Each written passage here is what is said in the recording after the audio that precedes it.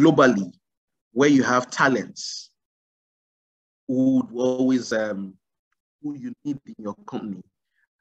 Most employers of labor, what they use in attracting such talents, retaining and motivating them is basically compensation. And compensation can come in various ways. One of the most effective and mutually beneficial forms of compensation is either the stock option and the equity package. Stock options and equity packages, in simple terms, involve compensation by employers to employees with the sole aim of getting their commitments and making them have a sense of belonging to the company. You would agree with me that when such things do occur, you would always get the best from such staff because, one, the idea is for them to see themselves as part owners of the company. And when you're a part owner of a business, you want that business to thrive. You want that business to grow. You would have an owner mentality and not an employee mentality. So what we'll be learning today as regards employee incentive plan is how we can benefit, how the employer and the employee can work together in having this as a plan for companies. I'll hand over to my colleague Damilare, who would take it up from here. Thank you.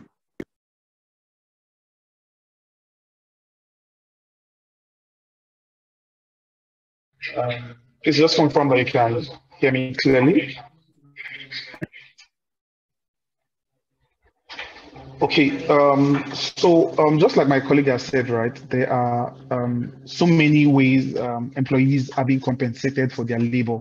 And I mean, you agree with me that, you know, it is, I mean, there's a concept called goal congruence, right? Which simply means that you align goals of two different parties together, right? And, you know, equity packages and stock options are one of the most brilliant tools to achieve goal congruence. That is aligning the goal of the company with that of the employee, right? Every employee wants to grow well for themselves, right? And every company wants to improve their valuation and their profit, of course. So this is one of the very effective ways to do that. And in achieving this, right?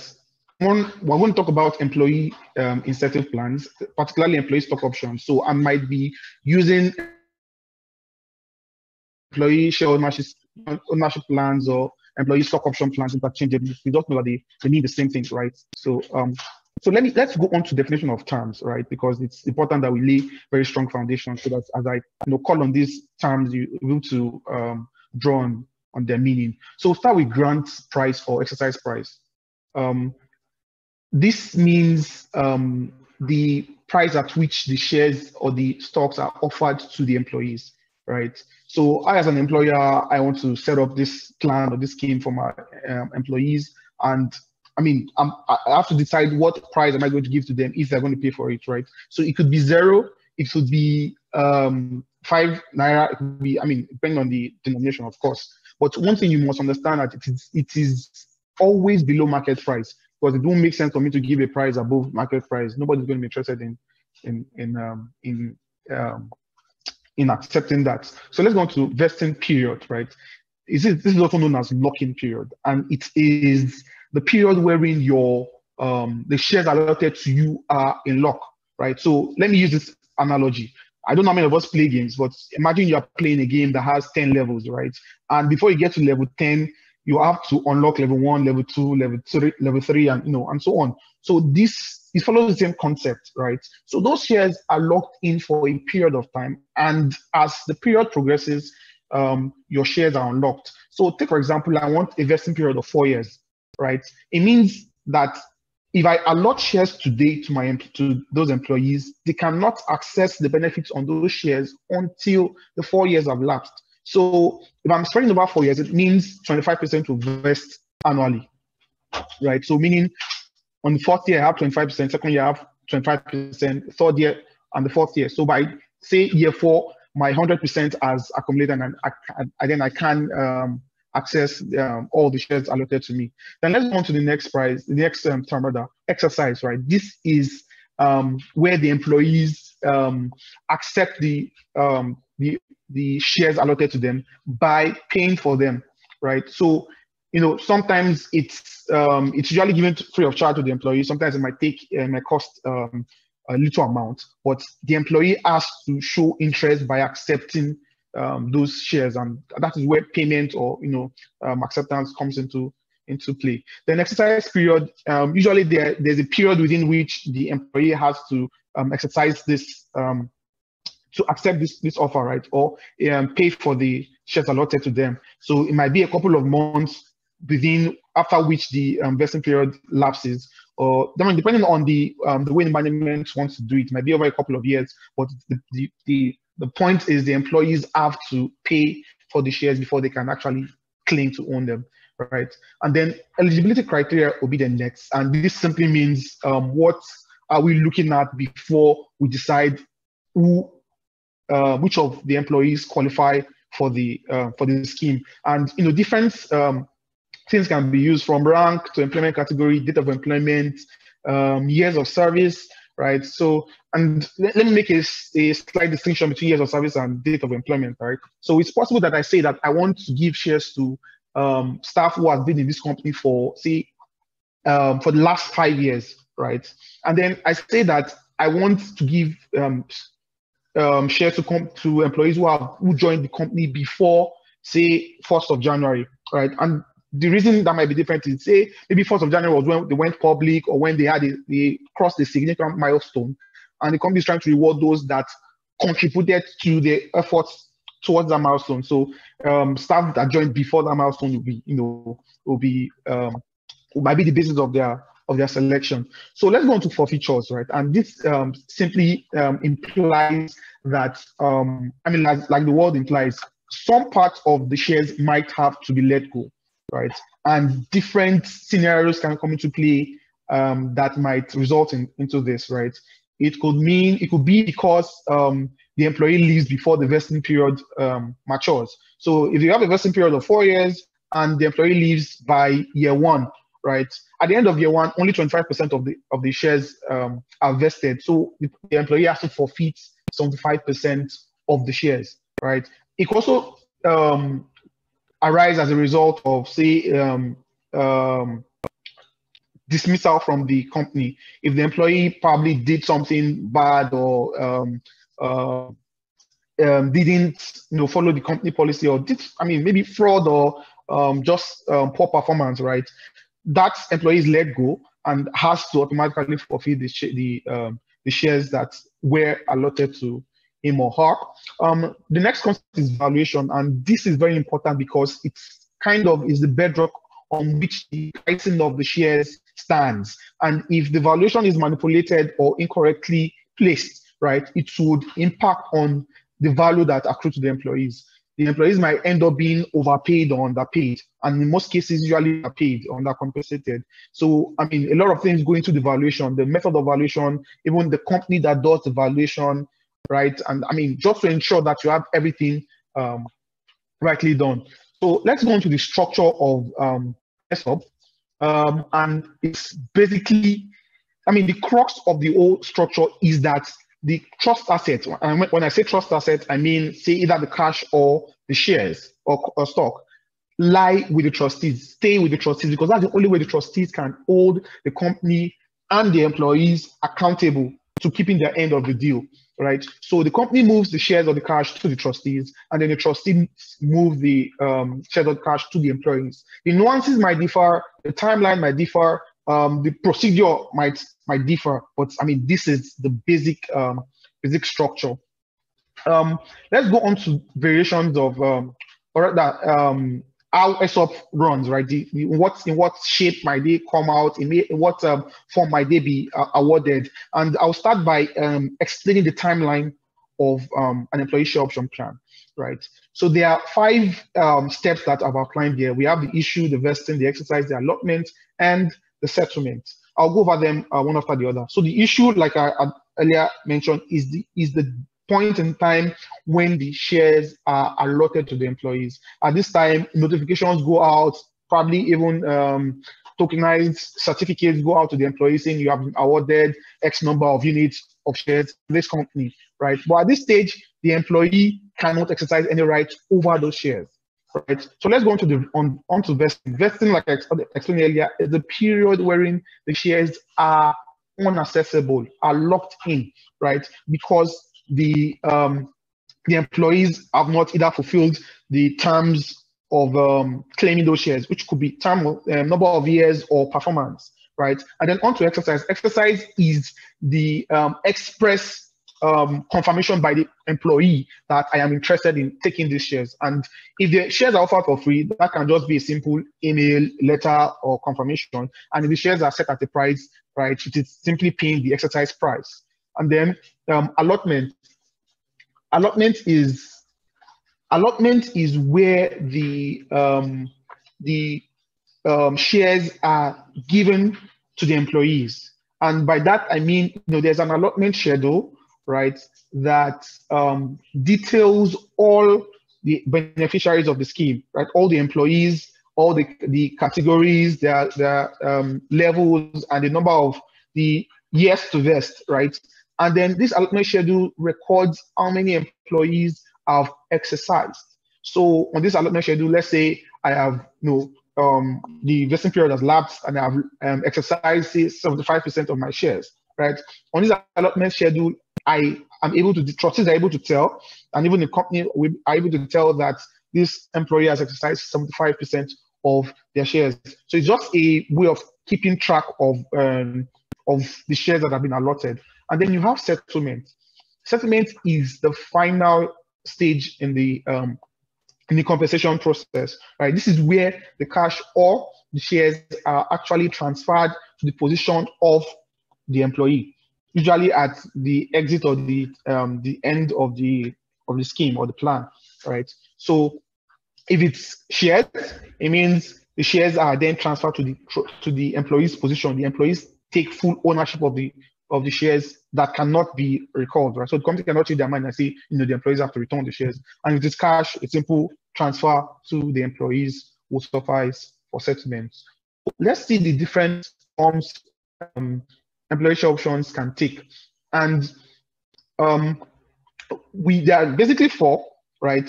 They might, based on different metrics, right, it might differ from one company to another, right? But for whatever employee share option plan any company will be setting up, it usually falls within these 4 categories, right? Some nuances might differ, but it is usually within these 4 categories. So I'll start with employee stock option, right? Employee stock option plans, which so I know I've been saying ESOP things, right? And it's like a general name for equity packages and stock options. It's like a general name, but I'm making these distinctions here because I want to make specific reference to the terms of or the criteria for setting up. Right. So options can be converted to equity shares on a future date where shares are granted to the employees. Right. That means I give the employees options, right, and then obviously the idea is that the valuation of the company, the shares of the company will appreciate in value, right? So by at a date is usually set to it. So by that date, on that date where the options have been offered, as expected, shares appreciate, and then the employee can exercise because the argument or really the expectations that the shares appreciates. If the share doesn't appreciate, obviously the employee would decide not to exercise that offer. And the conversion of options in shares happens in the completion of the lock-in period, the vesting period, like I explained. And then generally post-conversion, there is no lock-in period for the equity shares. And by lock-in period in this context, right, after the shares have been given to the employees, right? The question usually in the way these things are set up, there's usually a period wherein the employee cannot sell the shares after they have been transferred to them. So yes, irrevocably, the shares are the employees, right? They own them, but they cannot sell the shares within that period. So that is the context in which this locking period applies. So generally, there's usually no locking period post conversion. Then let's go on to the next, right? Employee share purchase plan, right? And this is similar to the stock options, except that employees have to actually pay for the shares. There is a, what's it called, an exercise price at which the stock options are set, right? And I mean, the employees can either pay over a period by, say, maybe X amount is deducted from their monthly salaries, or probably bonus packages over the years that are then used to pay for the shares, or the employees at their discretion remit the value of the exercise price to the company. And then these shares have a lock-in period within which the employees cannot sell. And then employees, of course, like I said, have to pay for the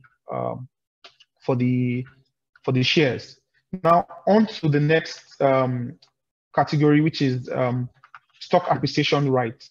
And I'll lay emphasis on this, particularly as it regards to cash, right? So let me take the two of them together: stock appreciation rights, cash-based and share-based, and I'll explain the dichotomy. So I joined the company, say, for example, say in 2020, right? And then the shares from the company in 2020 was $5, right? Then 5 years down the line, the shares appreciate from $5 to, say, $100, right? So the difference between 5 and 100 is 95, right? So while I was in the company, the shares grew by $95, right? So that difference now becomes the basis upon which my compensation will be calculated, right? So you have so that is based on the appreciation by $95. My compensation is calculated. So if it's a cash-based stock appreciation, right, now the company would give me cash, the cash value of that appreciation. So based on the units have been allotted, the appreciation of the shares goes into the computation. And then when it is share-based, right, the compensation is not cash. It is actually the share equivalent of that value. So if the company's as I explained, the company share is 100 by year 5, right? The appreciation is calculated, and then the share equivalent of that appreciation is then awarded to the employee. So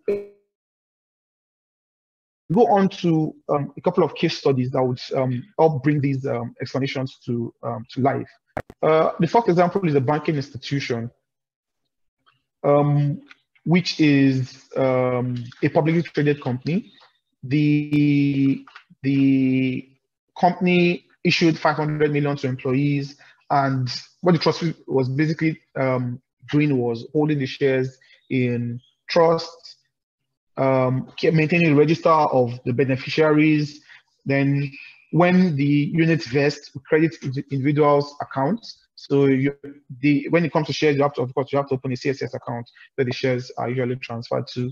Then register shares with the regulators. And let me place a little emphasis on this, why it is important to carry the regulators along with your employee share option plans, right? Especially for a traded company, a publicly traded company, because the activities on your shares on sale or purchase of your shares can impact on the share price, right? And you don't want the regulators to flag your company for insider trading. So you have to carry them along and explain what you intend to do. You want to set up a scheme for your employees, and you'll be, say, if you are not issuing fresh shares, you're getting off the secondary market, you are going to have to mop up shares from the public, and this is the period over which you're going to do it. This is what I've done to ensure that I don't tamper with the share pricing by doing this, and then just to ensure that the regulators are carried along, so you don't get flagged for insider trading or other related offenses.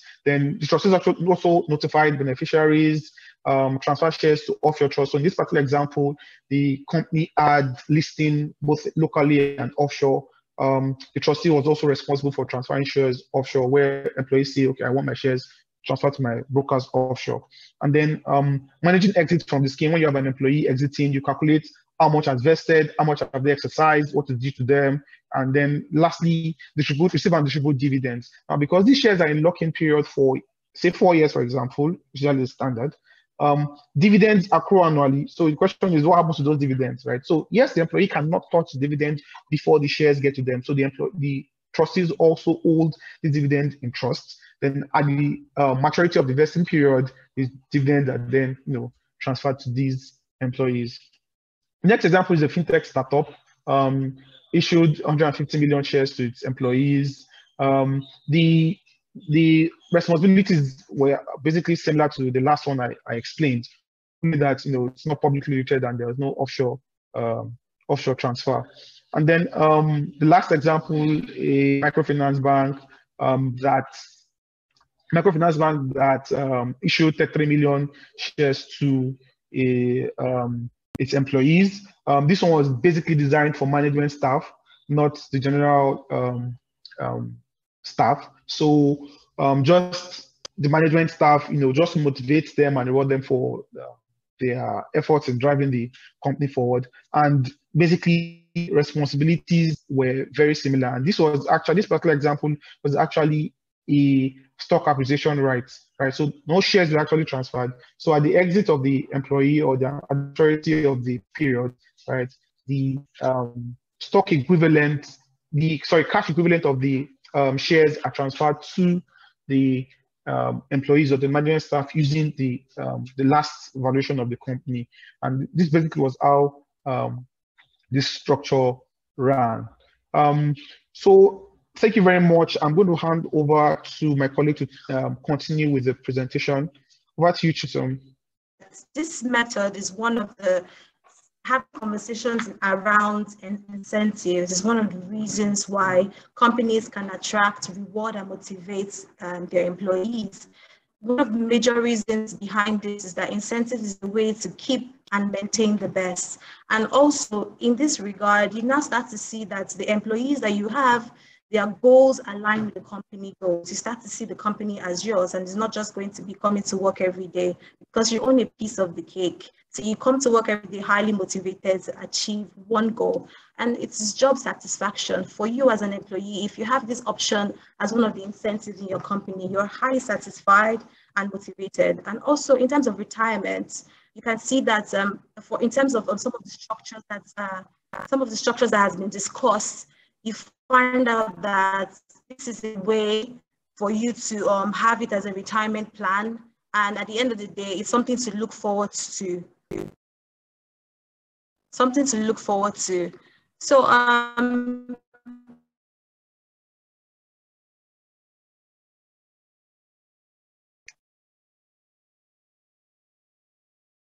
you hear me?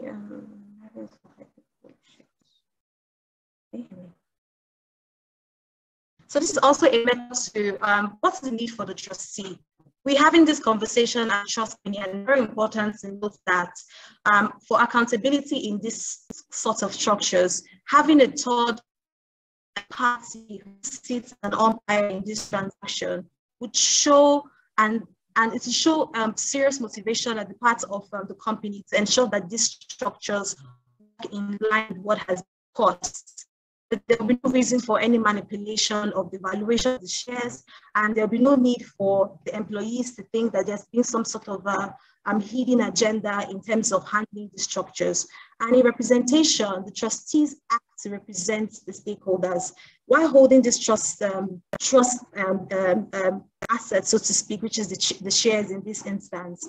We act in the benefit of the stakeholders without even sitting on the fence, basically, but also ensuring that things are done as it is. And I will also have legal and regulatory obligations. As Dami has mentioned, we're required by law to ensure that some of these, in the case of a public limited company, for example, that we have the duty to report some of these transactions to our regulatory bodies, ensure that fairness and openness in this sort of structures. So, and then administrative convenience, for example. So if anyone is in HR will be thinking, okay, how am I having these conversations with top management?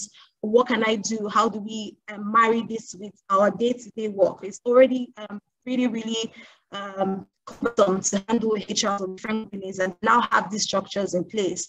But if you have a trust company handling this, we take over the administrative body, from evaluation even to understanding and structuring what is best for each company, because no company is the same.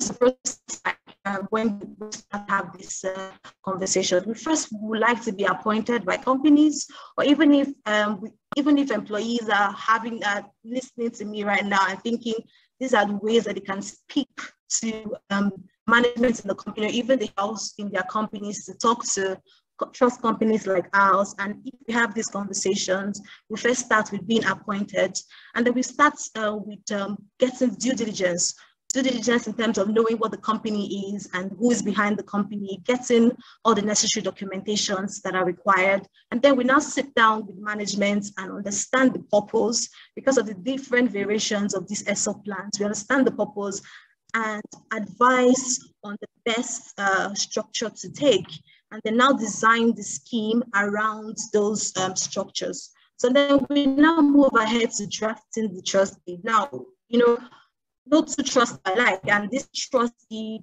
governs the entirety of this transaction. It means that whatever is stated there that is going to be signed by all parties is what would go through within the lifetime of any of the structure. And then the next step will now be to transfer shares. Even if it's cash, we hold the cash in trust. If it's shares, we hold it in our position for the benefit of the employees. And then, like I said earlier, administrative role would be to handle the administrative duties within the lifetime of these structures, from registering who the employees are, when they exist, when they exit the company, and when they come into the company. We handle all of that administrative role.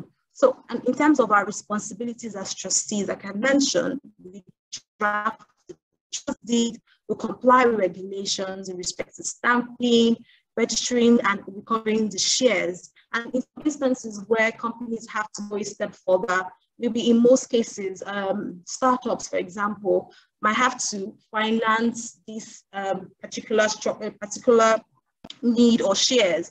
And that means that we would have to handle the repayment of that loan and ensure that the funds that are taken into our position are handled with due care and carried out to the purpose it is being taken for. And, we filed relevant documentations, like I said, to the regulatory bodies, and the SEC and the NSE.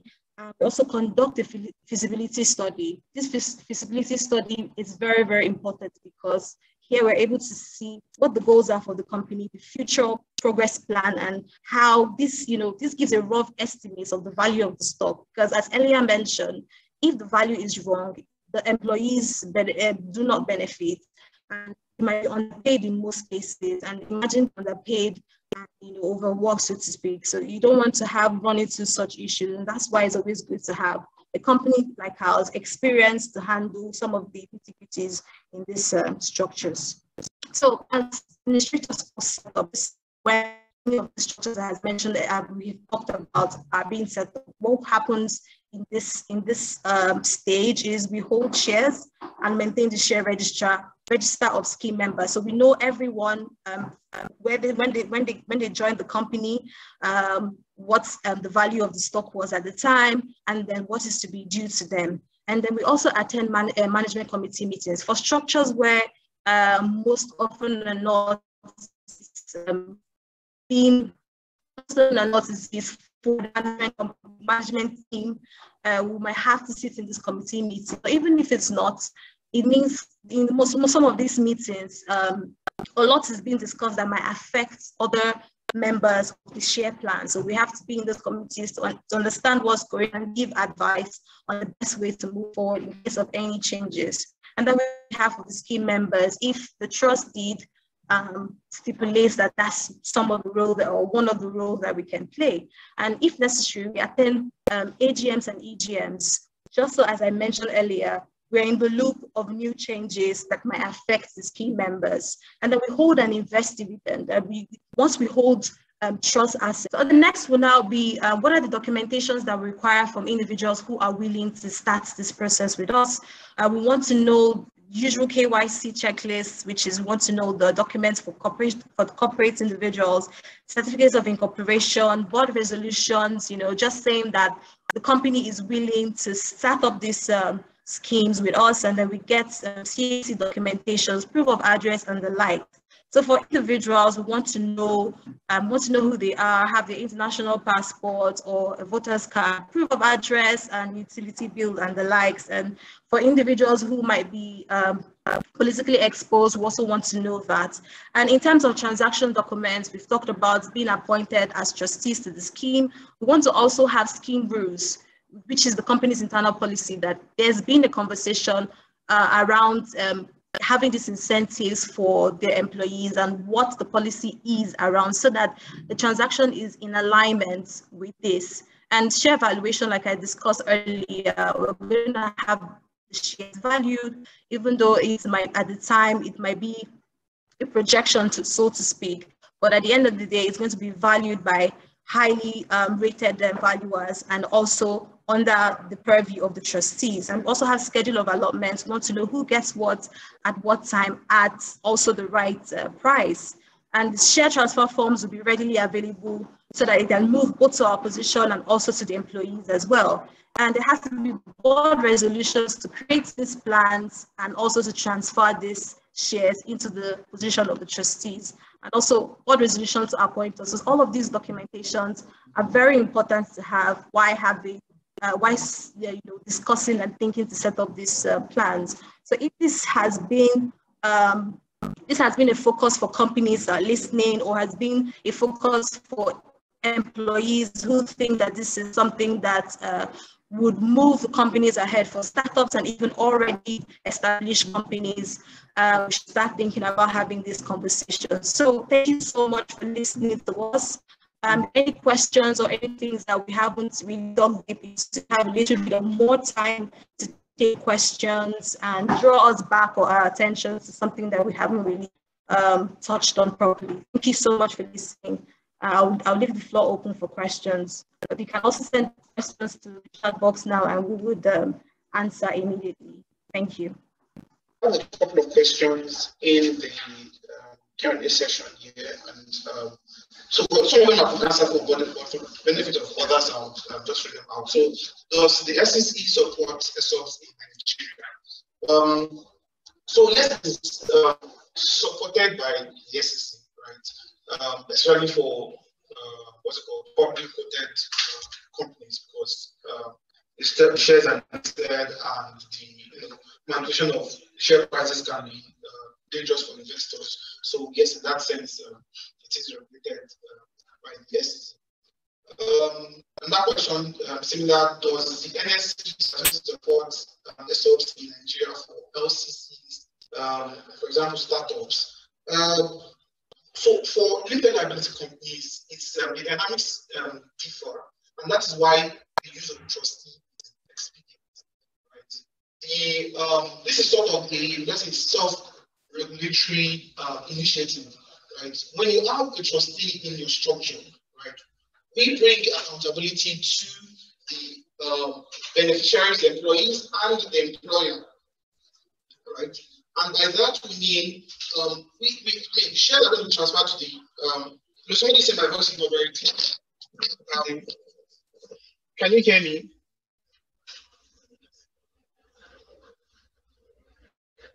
Hello. How about now? Okay. All right. Thank you very much. Okay. So as I was saying, with respect to private companies, right? I mean, it's private for a reason, right?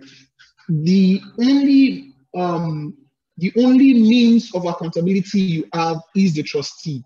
You don't want a situation where your CEOs, your management promises you X number of shares if you work for lesser salaries, and then 5 years down the line, the startup is a unicorn, and then you're having issues with the amount they're paying you, either they're warping the valuation or paying you less than you deserve. right? So a trustee is your best bet at bringing accountability to the table. So no, the SEC might not explicitly have regulations for private companies, but that is why you must insist that the trustee comes into play. Another question: ESOP, is it applicable to public traded companies alone, lighting on private companies on that are not listed on stock exchange? So I mean, I just did that. Another question: does shareholders hold any role in ESOP as their shares are involved? So okay. So does shareholders hold any role in ESOP as their shares are involved? I'm not.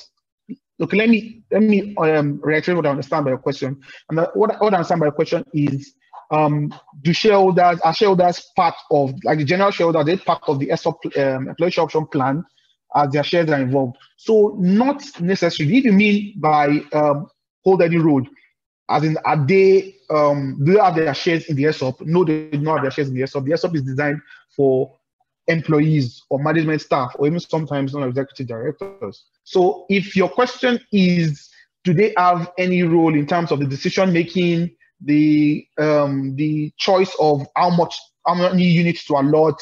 In a sense, yes, right? They can. We've seen scenarios where the CEO, right, the founder of the company, promised employees shares, and they put the shares, they gave the employees the shares, the stock options, out of their own stake in the company, right? So they did not liquidate by issuing, and they did not dilute by issuing new shares, right? They just carved out a portion of the shares they owed and put into the scheme. So in that sense, I mean, other shareholders might not be involved. It's a private affair. Yes, they might be aware, but they really do not have any say as to how it is governed.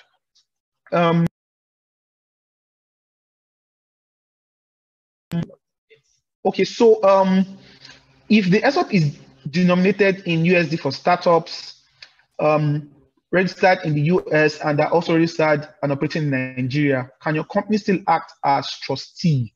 I might not be able to provide a robust answer to this, right? But if the company is registered in Nigeria, right, as far as that jurisdiction is concerned, yes, we can, right? So if the company is registered in the US, that I might not. So from my experience, right, there was a company, like I gave an example, right? There was a company who had operations in 2 different countries, listed in 2 different stock exchanges, and as trustees in Nigeria, we were still able to hold shares, right? So because it depends, and again, it depends on the structure of that company. So some companies incorporate a company in the US, right? And then that company in the US owns the company in Nigeria, right? So if that is the structure, we can only hold shares for the company in Nigeria, right? If they want us to hold shares for the company in the US, I mean, of course, US laws will be applicable to that kind of scenario. But if it's a case where the company the company in Nigeria owns shares in the company in the US, right, the dynamics changes because we're holding shares in the company in Nigeria, and as far as that's concerned, yes, we still have jurisdiction over the company incorporated in Nigeria. Do shareholders have to approve shares for the ESOP? So if it's a PLC, a publicly listed company, yes, they have to. Unequivocally, yes, they have to, because I mean, you don't want a situation where it's a private affair and it look like the management team is just trying to go behind the what's it called now, the shareholders.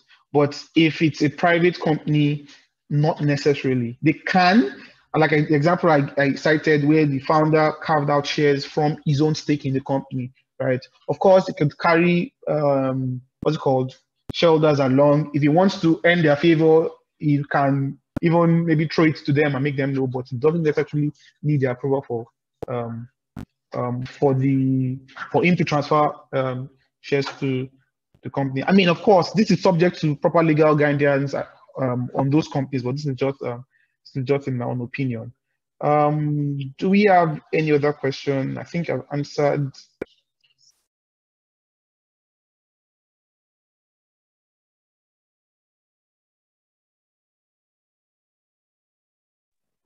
Okay, so I think I have a question here I'd like to address. Would you advise that company should allow a sub for its employees, i.e. offering shares within? Yes, apparently this is a very key question in terms of everything we've discussed. Yes, it's advisable, depending on the purpose for which that decision is being made. If it's as an incentive, as an employees, as I said earlier, it retains and allows the company to get the best of the best within the workforce. So we are absolutely advising companies to start thinking about the best structures within this plan as incentives for your employees.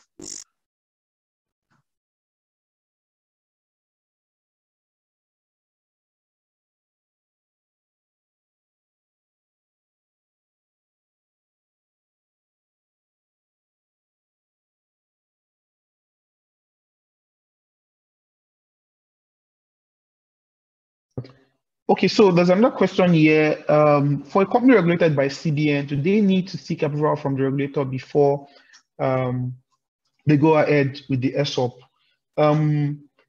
So for one, it depends on the structure or the variance of the ESOP, right? Where, it's a stock appreciation right that's cash based, right? Maybe not necessarily it's an HR decision, it's a management decision, right? Where it's share based, right? I'm not very familiar with CBN regulations and rules, so I might not be able to speak explicitly to that, right? But when it is shares that when it is shares involved, one would have to go through the CBN guidelines and rule to to examine what is obtainable, right? So, but when cash is involved and it is within the company, I think it's something that the management can go along with. And let me just share this. I don't know if I should call it share this wisdom. Right? There was one situation where one wasn't clear as to maybe the interpretation of the sorry. So there was this circumstance where we weren't very clear as to the application of the regulation, or if the regulation was actually even concerned with that, right? With that aspect of what we're trying to do. But to err on the side of caution, we, liaise with the regulators. I mean, I'm sure every company that is regulated has a compliance unit. It's as simple as making a phone call to your contact at the regulator's office, and then just get their feel on that situation. So you don't want to go ahead and then find out that, oh, you are in error. I mean, you've erred, right? Or this decision does not sit down with your regulators, and then you're trying to do damage control and all that. So just to err on the side of question, of course, you want to just check with your regulators and get their feel on those gray areas, per se.